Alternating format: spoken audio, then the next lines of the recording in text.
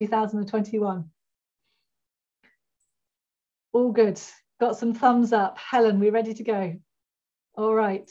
So, fantastic. If you can hear me, Kathryn Perera, that means that you are here for the first live session of the School for Change Agents 2021. What a year it has been, and we are so glad to be here with you and so glad to be celebrating knowledge and ideas and methods for how we make change happen in the world, because that is what our school community is all about. So you'll see that we've shared on the screen some ideas for how you can get the most out of the session today, removing distractions, writing mission statements for yourself, posting those up where you can see them. And I'm just going to ask that we move forward to see our next slide, please. So there are a number of ways to stay in touch with the school community, and really it is all about the community. It's about you learning and sharing together and helping us to keep learning too. Firstly, we love Twitter, so please do connect with us on Twitter if you've not done so already. Hashtag S4CA, and we use the Twitter handle SCH, the digit 4, and the word change, School for Change. That's how you can keep in conversation with us. You can also join us at the School for Change Agents group on Facebook, and we're also using Insta and other social media platforms where you can connect with us too. So we'll just move forward one more, please. Another way you can keep in touch is to sign up for our newsletter. So on the right-hand side, you'll see a QR code. If you have a smartphone, please use the camera now. You can scan that QR code and it will take you straight to the bits that matter. Sign up or use the link there. That's horizonsnhs.com/school, and that will take you straight to the sign up page for the newsletter. It's packed full of ideas and case studies, other events, ways of connecting with people in the School for Change Agents community. So it's well worth a bit of a read. I can see my chat box going haywire, which is wonderful. Everybody's signing in. Welcome to the session. We'll just move forward one more slide, please. Lots of ways to connect this year. One of the things we're doing that we've never done before is to use podcasts. So Agents Assemble is a weekly podcast referencing the content that we've been placing on the platform FutureLearn. It is great fun. It's a short introduction that gives you a behind the scenes look at the team in NHS Horizons that have designed and put together the School for Change Agents. It also contains some really useful nuggets that go a bit deeper on the content. So there you can see how to access it. It's horizonsnhs.com/school, or simply go to wherever you get your podcasts usually, and you'll be able to find us, Agents Assemble. We'll move forward again. So what we're going to do this week is a complement to the FutureLearn platform, where we've been posting content over 5 weeks on different aspects of how we make change happen. And what we're going to be looking at this week is the fundamental idea that we are not drivers and leaders of change. We are ourselves the change, and that change starts with me. It starts with us, and that's how we build it together. So we'll be hearing from Helen on ideas such as change agency, how we build our power collectively, how we can make a positive difference in the world, and what it means to make that happen. Now, I've referenced FutureLearn, so just before we get started, I'm going to ask Ollie to open a poll in the chat box, please. And we just want to know, have you already joined the School for Change Agents on the FutureLearn platform? So are you already taking part in the FutureLearn platform School for Change Agents? Now, I appreciate if you're listening to this on catch up or via YouTube Live, you may not be able to access the poll, but we just want to get that sense of where people are coming from today. So I can see that 4 out of 5 of us are already there on FutureLearn, taking part in the community, which is absolutely fantastic, and a few of us not. If you're not sure, at the end of this session, I'm going to remind you of the details of how to get into the platform. And if you haven't joined yet, all of the resources that we make freely available will be there for you for a number of weeks. So please do join, bring your friends, collaborators and colleagues, and get involved with changing the world using the resources that are available. Thanks, Ollie. I think we got a fairly solid 4 out of 5 for that, so that's great. So what I'm going to do next is hand over to Helen Bevan, who's going to lead us through our session. We have, as I say, 2 more sessions, so perhaps we can just see the slides for those before we move on. We've got 2 more sessions which will be coming up, one next week and the week after. Next week, Helen and I are going to focus on this question of shared purpose, power, agency and autonomy. How do we use narratives and movement approaches in order to build change with others? We'll be thinking about inclusion and belonging, stories of us and how they move others to action with us. We'll also be thinking about inequalities and social justice. And in our final week of live sessions on the 1st of June, we'll be looking at how we put the work of change agency into context. How do we manage change and manage ourselves when the environment around us is complex and ever changing? We're going to call on you to raise your sight, your line of sight and your ambitions in making change happen. So lots more to follow. But for this week, with the theme of change starts with me, I'm going to hand over to Helen Bevan to introduce herself and to open this first session. Helen, over to you. Oh, thank you, Kathryn, and thank you, team. So if we could take those slides down and I can share my screen, that'd be fantastic. So great to see so many of you with us here for the live session, and it's a little sense of deja vu for me because we've been doing this since 2014. And you know, actually a couple of the slides today, the content is the same. I think 2 slides is the same as it was in 2014, and everything else is different. So you know, every time we do this, we get such a great response to the School for Change Agents, and we keep adding to it. So let's get going. And just checking that everybody can see my slides okay? Brilliant. Here we go. And just to say that these slides are already on the Future Learn platform in a SlideShare link. So you can follow them along, and do tweet, do engage, do talk about this in the chat box, whether you're on YouTube or whether you're on Zoom. You know, let's get some conversations going. So as Kathryn said, our theme today is about change starts with me. And in terms of change starting with me, it's about how I think. So I thought this quote from Nick Irish and colleagues was a good place to start. Okay, you know, these are social scientists, and what do their studies show? While corporate transformations, so transformations of big organizations, are almost universally assumed to be top-down processes. So, you know, thinking about making big change happen, people assume it's a myth that they come from senior leaders. In reality, middle managers and first-line supervisors can make significant change when they have the right mindset.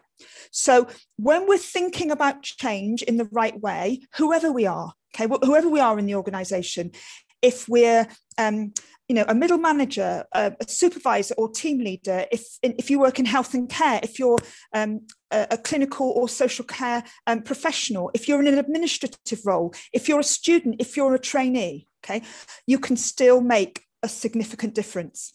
And that's what today's live session is about, okay? Change starts with me.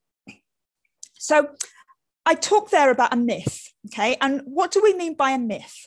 A myth is something that people assume is true, but the reality is it's not true. And this drawing here came from a study that our team commissioned a few years ago. And it was a learning review. And we went round the NHS, the English National Health Service, and talked to lots of people who work at the point of care. So nurses, doctors, therapists, support workers. And, you know, the most significant piece of feedback we got was people saying, colleagues saying, yes, I can see lots of opportunity in my service for change and improvement, but I haven't got permission. You know, I haven't got the power to make the change happen. So that's the myth. Okay, let's think about the reality. What studies show that in general, the opposite is true. You know, people saying, oh, I haven't got permission, my manager won't like it, my leader won't like it. Okay, you know, I can't do that without permission. And actually, the reality is that typically the opposite is true, that actually leaders are more positive towards their team members who are change-orientated, proactive, and future-focused. So actually, rather than saying, oh, I can't do that, I haven't got permission, it's the opposite. It's leaders saying, you know, we want people who are change-orientated, proactive, and future-focused. So people who've got the courage to be leading change. And in that context, I thought that this quote from Celine Schillinger really kind of sums up the essence of what the School for Change Agents is about, and particularly our focus today around change beginning with me. Okay. And Celine says, when change agents experience an expanded zone of freedom, okay, another way to connect across hierarchies, geographies, functions, to interact with each other, to display leadership, okay, it's hard to forget. Okay. And we hope that's what the school gives to people, and, you know, particularly people taking part in these live sessions now, and, you know, the opportunity to connect with each other, you know. And when you do that, it's hard to forget it. And they now know it is possible to do things differently. And very often they've experienced a change in themselves too. And that's our hope with the school. You know, that's how it feels. So in a sense, if we'd say, if the school's given you a gift, this is the gift we'd like to hope that it's giving you. You know, confronting people with their freedom may be the ultimate act of love. I love that quote from Peter Block, because the reality is all of us, whoever we are, whatever we do, have got very significant amounts of power to make change happen. You know, we've got the freedom to do it. And actually confronting people with it, making people aware of it and how to use it may actually be the ultimate act of love. We'll come back to acts of love later in this session. So it's been quite a year, hasn't it? A year and a bit. And, you know, when you think about what's happened as a result of pandemic, how many things have changed, how our lives are so different now, wherever we are in the world, whatever we do. You know, this is truly the age of disruption. Okay. You know, things have been turned upside down. Things are being done in such different ways. A year ago, 18 months ago, we couldn't have dreamt that we would be in such a disrupted and disruptive place now. And what does that mean in terms of thinking about leading change or supporting change? Well, it means lots of things, but I particularly like this quote from Gary Hamel. And he says, the kinds of management systems that we will need tomorrow, post-pandemic, those management systems will need to value diversity, dissent, and divergence as highly as conformance, consensus, and cohesion. And those of us that work in large organizations, how it feels sometimes is, you know, of course we want, particularly again, those of us that work in healthcare, you know, we want all our patients, all our service users to all get high quality care and support. So we need to have a lot of conformance. You know, we don't want variation in the system. We want consensus and want cohesion. We want everybody doing things in the same way so that every patient gets good care. And we want cohesion so everybody works together. Okay. And I think, you know, those C words are great in a world that is steady and predictable, where change happens, you know, very slow paced and incremental. But actually the world that we're in now, you know, it needs other things as well. It needs diversity. It needs different views, different perspectives, different experiences. It needs dissent. It needs people standing up and saying, why do we do it that way? Why can't we do it differently? And it needs divergence. We need to be doing things in different ways. And, we can see already, most of us are in places where hopefully we're moving towards a post-pandemic world. But even in that post-pandemic world, we don't see things slowing down. And, my prediction would be that, change is going to continue to happen at a very fast pace. So we need change agents and change leaders that are very good at diversity, dissent, and divergence, because our systems need it. Our populations need it. Our patients and service users need it. And we need the conformance, consensus, and cohesion as well. We need both. So, it's fine. So I'm standing here, giving you a lecture, saying, be divergent and be a dissenter, which is fine. But being a change agent, being somebody who is trying to make change happen, can be so tough. This is my 30th year as an internal change agent in the English National Health Service. And, when I look back on my 3 decades, it hasn't been an easy life, And why is that? Well, because we're working in a system that's so political and not, small p political, but very often, it's built on division and silos and criticism. And the status quo, the way that things are done around here, the sense of having to get permissions to do things differently is very powerful. And very often as a change agent, you can see the potential or the possibility of working in different ways with colleagues and with service users, but other people just don't see it.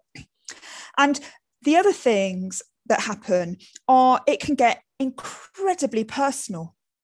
So, even though you've got brilliant ideas, even though you've got a track record of change, other people don't like your ideas or, don't like your innovation or your creativity. So you get ignored and treated as not relevant.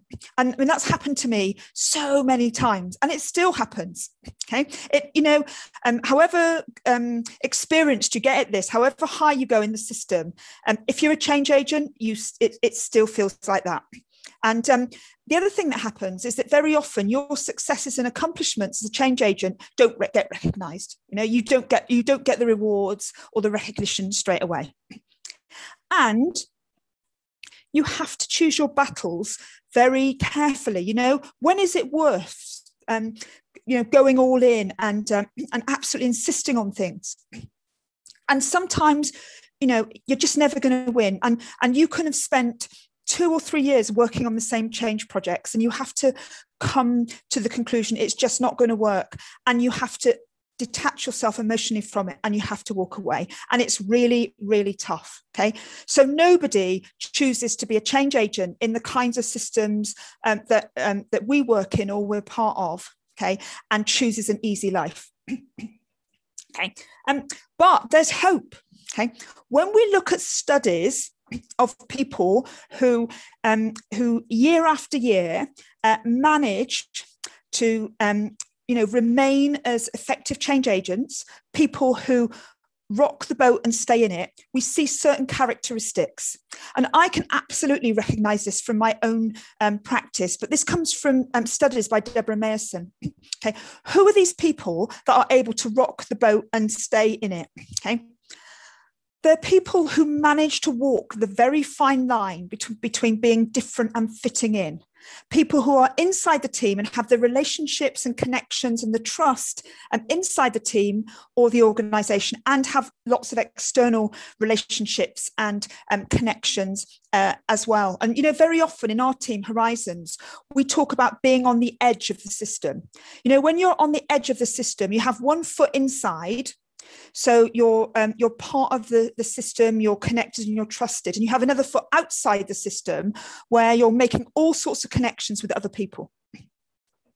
One thing that I've seen time and time again as being making such a difference between those people who can stay and cope being a change agent and those people who don't last the course often, is about conforming and rebelling at the same time. I think it's such an important skill, an underrated skill for a change agent.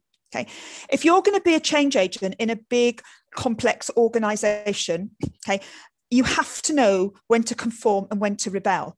So when I think about our team, NHS Horizons, I'd like to think that a lot of the work that we do is cutting edge and rebellious and supporting big change. And we know that to have the space to be able to operate in that way, we've got to be very good corporate citizens. So we've got to get our business plans in on time. We have to turn up at meetings. We have to follow things up. And one thing that's really important, you'll never hear us talking badly of another colleague in our wider organisation. Okay, we only speak well of other people, and that's what we need to do to conform, because that gives us the space to do the wider set of things that we want to do. And a couple of slides ago, I said this is the age of disruption. Okay, but what does it mean to be a disruptor? Well, Deborah Mayerson says these people, these tempered radicals, they're radical, they're very relational on the outside, but they have a core of steel. Okay, these temper radicals. How do they disrupt? Well, what they don't do is charge around the organisation or the system like unguided exocet missiles, creating havoc. Actually, the people that are the most disruptive or the most successful at doing big change disruptive things are the people that have really built great relationships. Okay, they're people that are capable of working with others to create success, not perceived to be disruptive troublemakers. So paradoxically, the people that are the most disruptive and are the most disruptive in their change practice are the people that have built the strongest relationship. Okay, and why is that? Because these people have built their own power base for change. Okay, power. I'm going to talk about it some more this week, and we're going to talk about power next week. So what do we mean by power?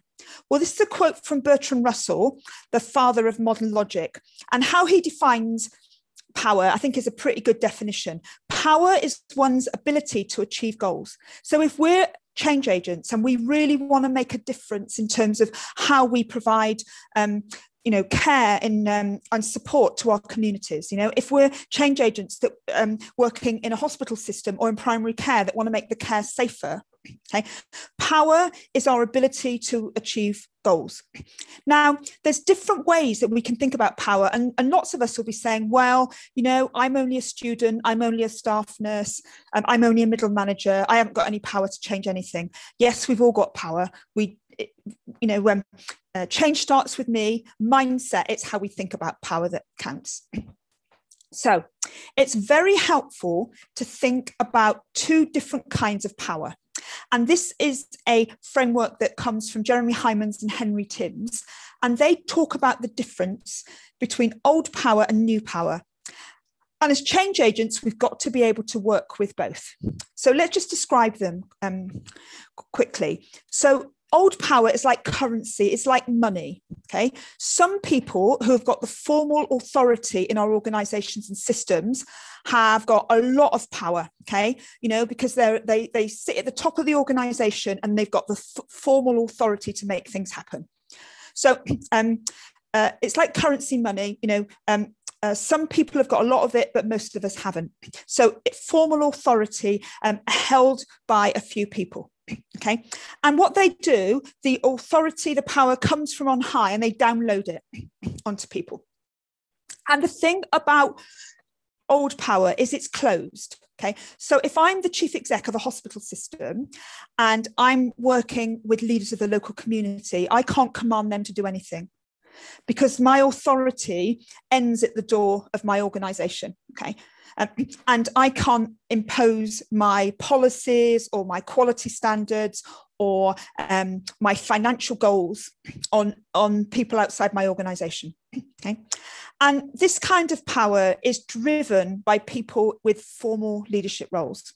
Okay. Let's contrast that with new power. New power is like a current. It's like a surge of energy. And the more people coming together with a common cause, something that they're really passionate about, that they want to change in the world, then the more power we have. And the thing about new power is that it's uploaded, okay? It comes from many, many different sources, okay? Many people coming together, uploading that power, okay? And distributing it. And the thing about new power, it's open. So anybody that shares our goal or wants to be part of our campaign or movement can be, can join our new power calls. And new power is peer driven. It means, it's not a hierarchy. It's people who come together, supporting each other to make change happen. One of the big differences between old power and new power is that old power is transactional.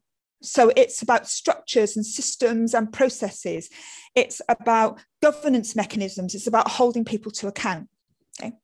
New power is relational, which means people will only engage in a new power way because they want to. They're volunteering. They're giving their time freely. Okay, it's based on relationships, and it means that if in a new power world, that if I give my time freely and my energy freely to a cause that I feel passionate about because I think that certain things are going to happen, if my expectations are not met, then I won't engage anymore. So new power, okay, is so dependent on trust, and as change agents, we have to be able to work with both kinds of power. So thinking about this then, going back to Bertrand Russell and his quote, power is our ability to achieve goals. Okay. And, some of us have got formal roles, so we're able to work in old power ways. Many of us haven't got that authority. So we work in new power ways. Okay. And the way that we do that is by expressing our agency. And I want to come on and talk about that a little bit now. So when we talk about the school for change agents are people who use agency. So just going to have a few definitions, and then I promise it'll get more interesting. Okay.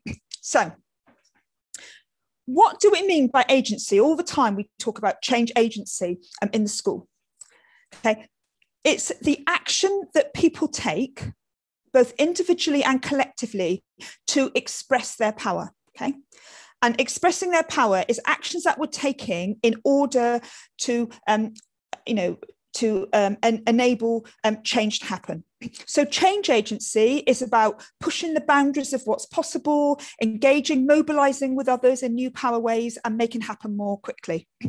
And a change agent, okay, is someone using their agency to make a positive difference.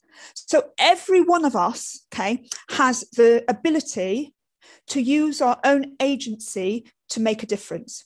So when we started with that quote at the beginning saying corporate transformations, okay, typically the power for change doesn't come from senior leaders. It comes from middle managers. It comes from people at the point of care or the point of delivery. Okay, it comes from people using their agency. So in this world, as we hopefully make this transition from a pandemic to a post-pandemic world, okay, we need more than ever, we need change agents to illuminate the way. We need the School for Change Agents 2021 more than we've ever needed it. Because, as David Brace says here, we need people who are willing to step outside of expectations, because of our world's been turned upside down. It's changing exponentially. Okay. And if all we do is conformance and consensus and meet expectations in the status quo, then we're going to fall behind. We're going to fall behind as organizations, we're going to fall behind as teams, and we are going to fall behind as societies. So, this is our call to action. And so let's think about how we do this. Okay, of course we need to work in old power ways, through the structures of the system, but increasingly, and we're seeing it all over the world. Okay, the power that is going to make the biggest difference in a post-pandemic world is new power. The leaders, I'm convinced, that will succeed in a post-pandemic world are those that work with new power. Of course, we have to work with old power as well, but even those leaders with formal authority will need to work in new power ways. Okay, and where does new power come from? It comes from the agency of the crowd. Okay, it comes from many, many people coming together with common cause and common purpose to change the world, and we have to take a leaf out of their book.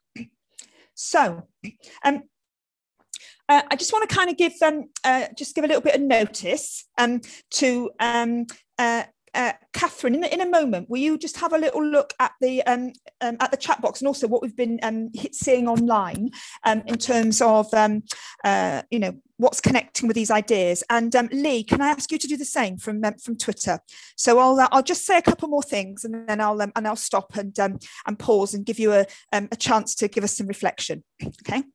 So in this world, okay, where we need to be using our agency as change agents to illuminate the way, okay, to create, a different place post-pandemic, we have to understand that change starts with me. It's not in our power to change other people, but it is in our power to change ourselves.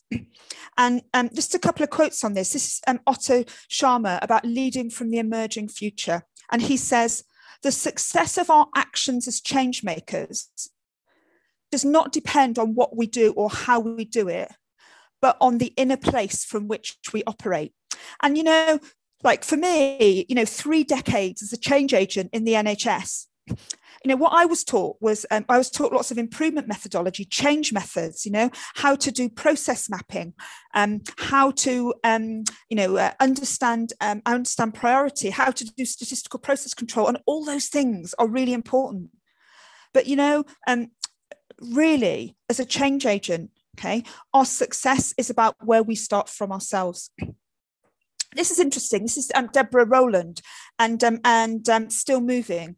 And what her studies showed, that where we've got leaders that think about both their inner and outer skills, and what she means by that is their inner skills, like thinking about themselves, like thinking change starts with me, thinking that this world is about being a change agent or a change leader is about me and how I interact with others. Okay, where you've got leaders that cultivate those inner change skills as well as the outer ones, okay, around organizing and managing change and making it happen, okay, it increases their chance of success in large complex change by 52%. I mean, that statistic doesn't surprise me at all. Okay, but all of us need to be cultivating both our inner and our outer skills.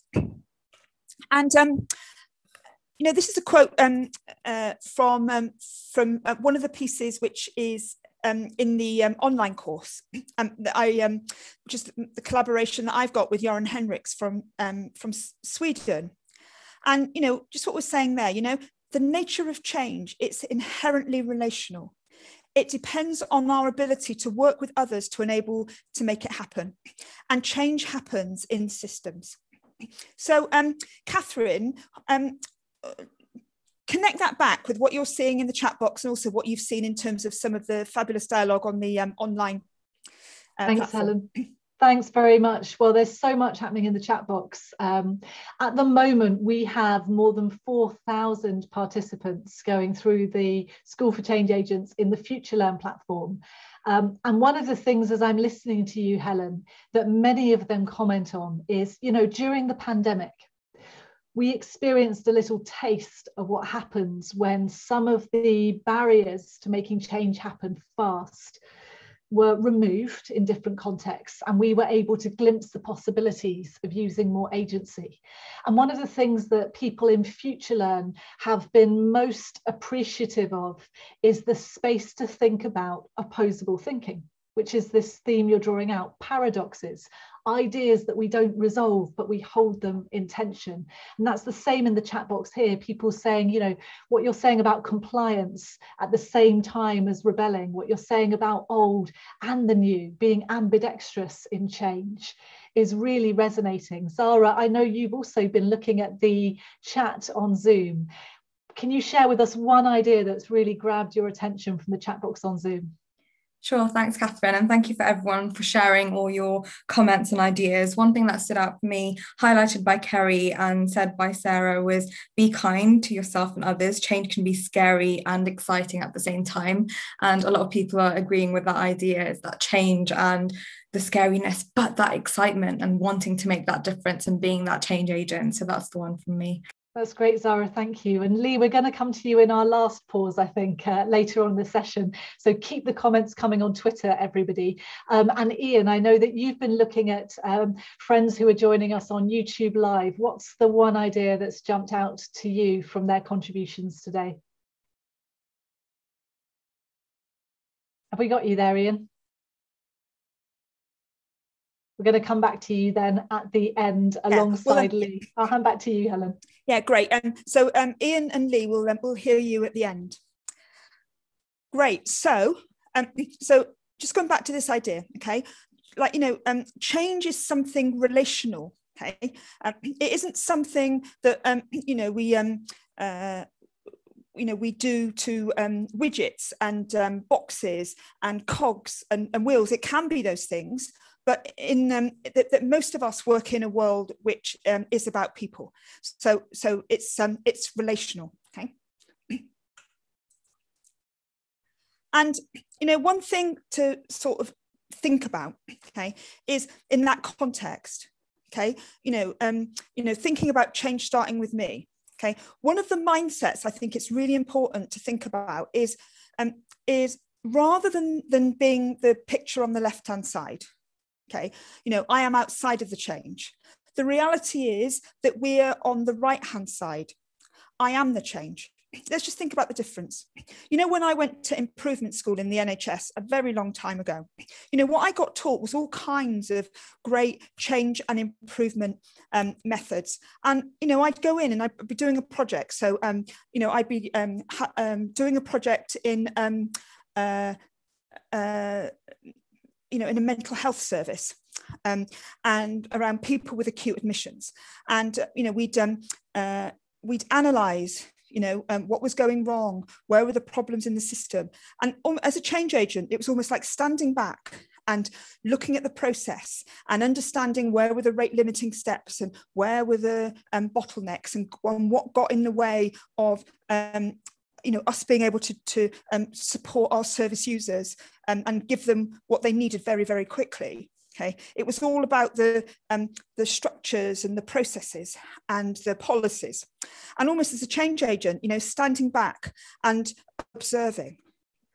But I think our reality is that because change starts with me and it's relational. Okay, every action I'm taking as a change agent, okay, every word that comes out of my mouth, okay, is part of the change. So I'm actually in the middle of the change. I'm co-creating it. And I'm doing that within a system of change. When we get on to module 3 of the live sessions, we're going to be talking a lot about systems thinking, about complex systems and being a change agent in a complex system. Okay?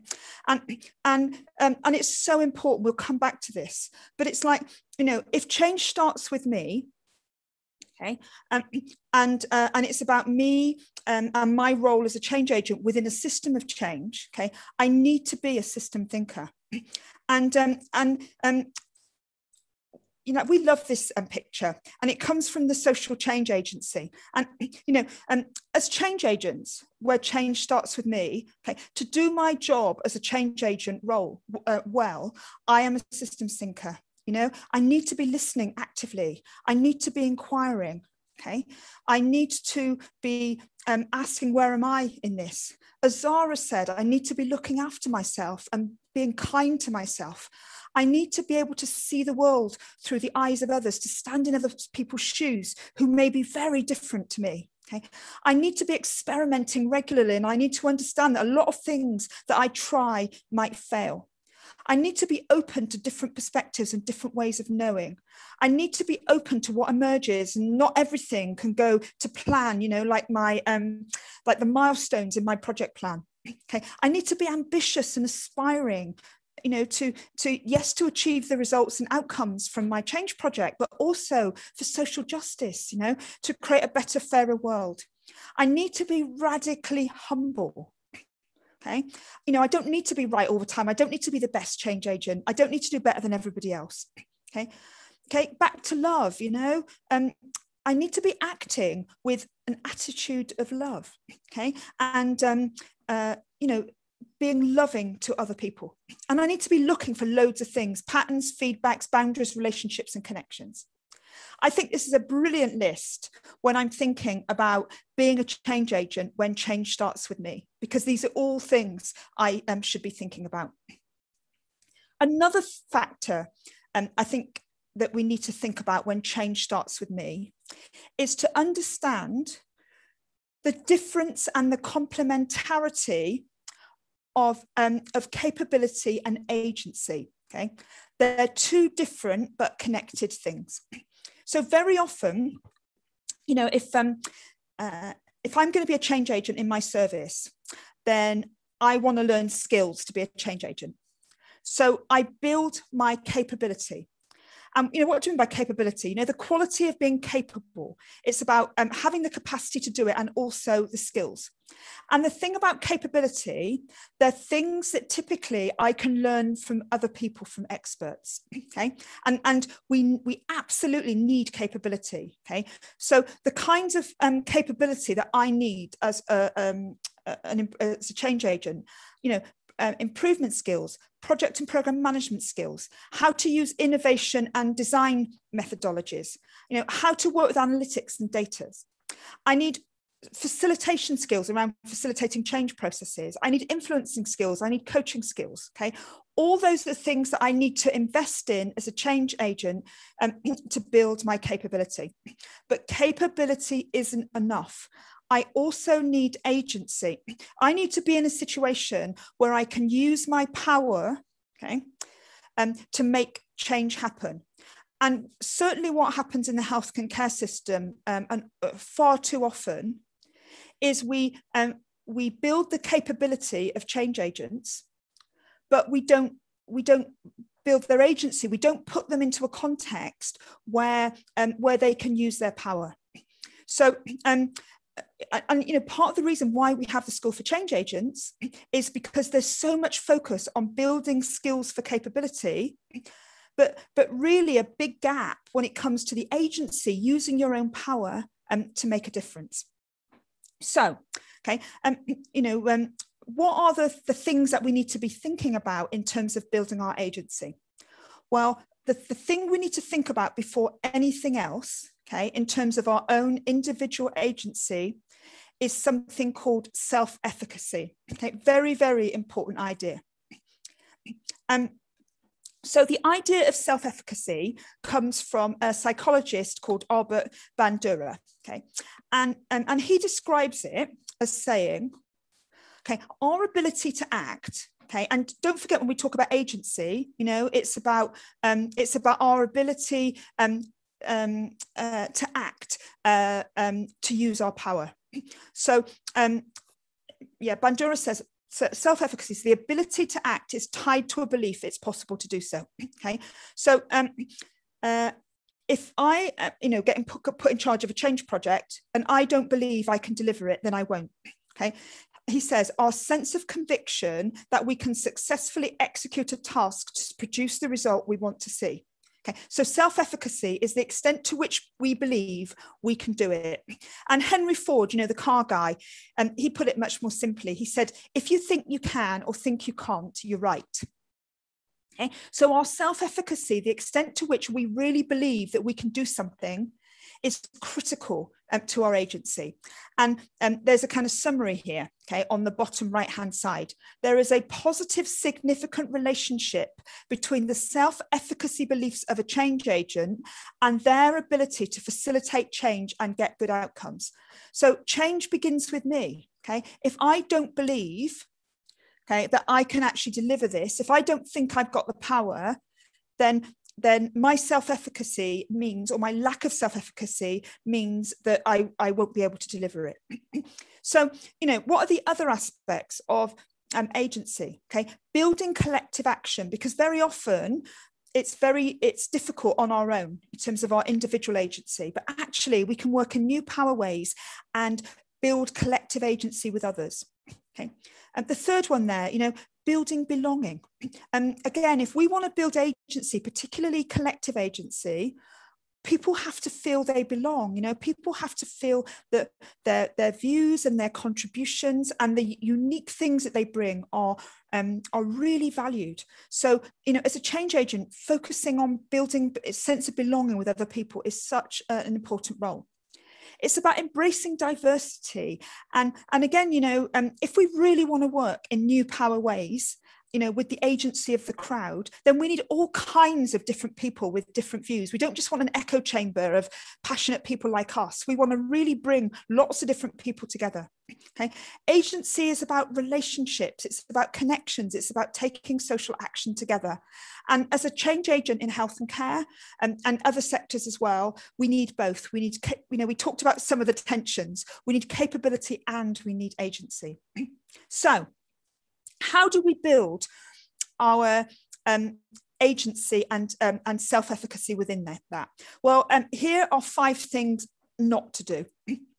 And top of the list, okay, do not compare yourself to other people. It's the worst thing that you can do. And, we see it on social media all the time. We look at other people and they're doing change projects and they're getting better results, or they're making better progress in their careers, or they've got better things, or the only people or the only person that we can compare ourselves to is ourselves. Okay, and the things that we want. Secondly, don't give attention to detractors and critics, because they'll always be there. And I think, particularly on social media and other platforms, keep your attention on the positive thing. Don't give your energy away. Okay. If you're working in a work environment that's toxic or dysfunctional and means that your self-efficacy is at like 0%, okay, it's probably not a good environment to stay in terms of being able to make change happen. And then on a similar theme, we know the studies tell us that as a change agent in a formal organization, the most important factor is having a really good boss, a supportive boss who gives you air cover, who believes in you. So if you haven't got that kind of boss and you want to be a successful change agent, then it's worth thinking about going somewhere else. And I'd say always, if you're thinking about going for a new role, actually, it's about interviewing the boss, not interviewing the role. And then finally, okay, don't assume that other people have got a negative motive, because if we're a systems thinker, okay, and if we are working from a place of love, what we should always assume that that other people have got a positive intention. We might not understand it, why they're doing the things that they're doing, but we need to find out. We should always assume that people are coming from a positive place. And here are 10 things to do to build your self-efficacy and your agency and power. Okay. And think about how you can build these into your life, your work, because they're all great things to do. Number 1, create small changes one step at a time. What I would say is that really small changes can be incredibly powerful, and we are constantly underestimating, okay, the impact of small changes. Because if you just make a small change that has an impact on 1 or 2 service users or 1 or 2 colleagues, you've taken a big step from having a concept to actually doing something practical. So one of the tools that I use a lot is called think 2 steps down. So if you're thinking of something that might take a year, okay, go 2 steps down and think, well, what could we actually do in a week? Okay. If you're thinking of something that you were going to do in a week, think, well, what can we do? What can we do in an hour? Okay. Always think 2 steps down, really helpful. Secondly, emphasize progress. Here's another one I've got a slide on. This comes from Professor Teresa Amabile from Harvard Business School. And she got 238 professionals, okay, to fill in a diary about their inner work life. Okay, so, and you know, professionals are like many of the people on taking part in this live session today. So clinical professionals, legal professionals, other kinds of professionals. Okay, she got 238 of them to fill this diary in. What was really clear from analysing this diary was their best days at work were when they made progress, when they got a real sense of, you know, I was actually able to move forward in my work, I achieved something, you know, and moved towards my goal. Okay, psychologically, those were the best days for people. What Teresa Amabile also did was that she got 700 managers. So these were the people that were the leaders of the professionals, okay, so more senior people. She gave them 5 factors to rank things that motivated their team members. So they basically said, you know, you've got all these professionals that work for you. What do you think motivates them? And they were including things like recognition and incentives. And the managers ranked the sense of progress last. Okay, but the professionals said sense of progress was the most important. So, you know, think of in your change how for yourself and other people you can emphasize progress. Okay, a lot of what today's been about, this session, has been about shifting our mindset, reframing our thinking. You know, build our own self-efficacy, and you know, understand that change starts with me and that I've got the power to make things different. Okay, so think about shifting your mindset in other ways. So instead of saying, oh, that was awful, it failed, think what a marvelous learning opportunity. You know, uncertainty. Lots of people that are team leaders and middle managers, you know, often what happens is that people come to you all the time wanting answers, and you've got to be really confident and know the answer, because if you're not, people might think you're weak. Well, instead of pretending that you know when you don't, okay, why don't we flip it and say, wow, that's an interesting question. I don't know the answer to that. Let's find out the answer together. Number 4, find your crew. Number 5, get social support. Those two are linked, okay? A crew is a group unified by a provocative idea, okay? What we say, like the first rule of the School for Change Agents is you can't be a great change agent on your own, because however creative you are, or passionate or clever, you know, we're in these big organizational systems, and like they have like tentacles, like normalization, you know, conform. So you know, if you don't want to conform, okay, if you want to challenge a status quo, very hard to do it on your own and not fall out of the boat. So find your crew, find people that think the same as you, get some social support. Okay. Number 6, make change routine rather than exceptional activity. And that's why I have got so much respect for organizations that have like a quality improvement strategy or an improvement approach for the whole organization, and they really build improvement in every day. And oh my goodness, couldn't we see that during the pandemic? You know, you can, and studies are showing it, you know, those organizations that already had you know, a quality improvement capability, okay, in place across their organisation, were able to make change happen and sustain it much more quickly in response to the pandemic than other places were, okay, that didn't have that capability. Number 7, learn from the best. Who are the very best people in your field? Okay, reach out to them and ask them things. Ask them to come and talk to you, ask them to help you with a query. The worst thing that can happen is that they could A, ignore you, or B, say no, okay, and they probably won't. Okay, number 8, okay, this is what we're going to be doing next week in module 2. Think story. Okay, how do we use narrative? You know, narrative is one of the most powerful mechanisms as a change agent to mobilize people in new power ways. Okay, number 9. Okay, build a spectrum of allies. We just talked about this with regard to agency. Okay, because you know, we want a diverse group of people. We don't just want a group of people who all think the same. Okay, we want a really broad group of people. And number 10, just because we like quotes from Gandhi, Love this one. First they ignore you, then they laugh at you, then they fight you, then you win. And here I stand 30 years after starting my career as an NHS change agent, and I'm still here and I'm still persisting, and I still feel it's the biggest privilege in the world to be doing the job I do. But yes, you do have to be persistent. So last slide from me, and then I'm going to hand back to Kathryn. Okay, I thought, what would be a lovely place to start in terms of shifting our mindset. Change starts with me. Would be to end with this Ethiopian proverb, and the proverb goes: "When spiders' webs unite, they can tie up a lion." And for each of us, we might feel, we're not very secure. The threads that we've got for change, they're very delicate.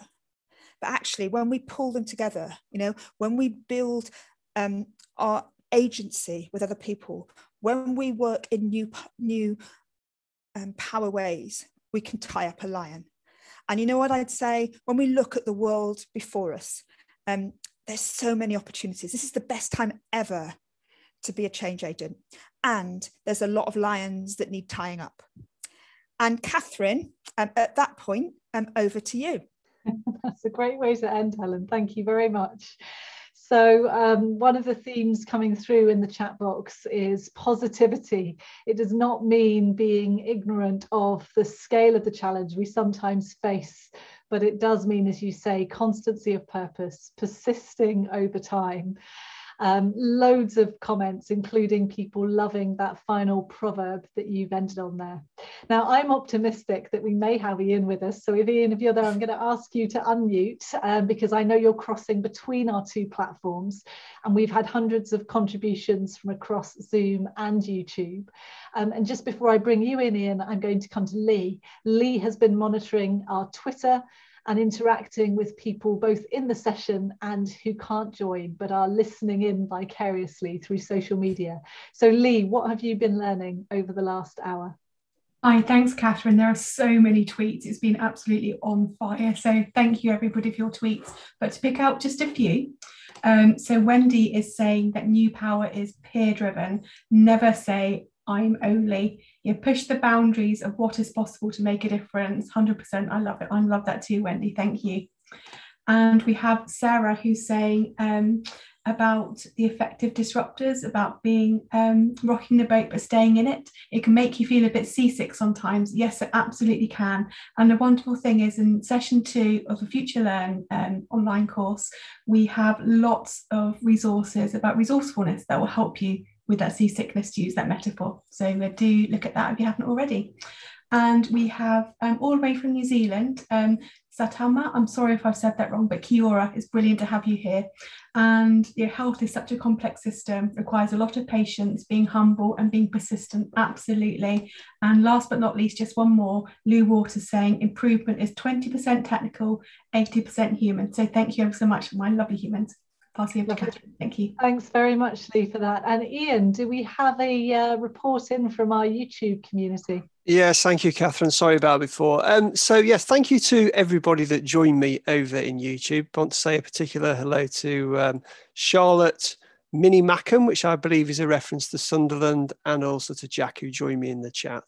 I think I'm just going to pick up, though, on Charlotte's reference in particular. Charlotte touched in on agency, I think, when she let us know that she's felt that the NHS has had a greater confidence for people to speak up as part of the pandemic. And we were wondering a little bit if that was down to the greater sense of community spirit that had emerged within the NHS over the last 12 months.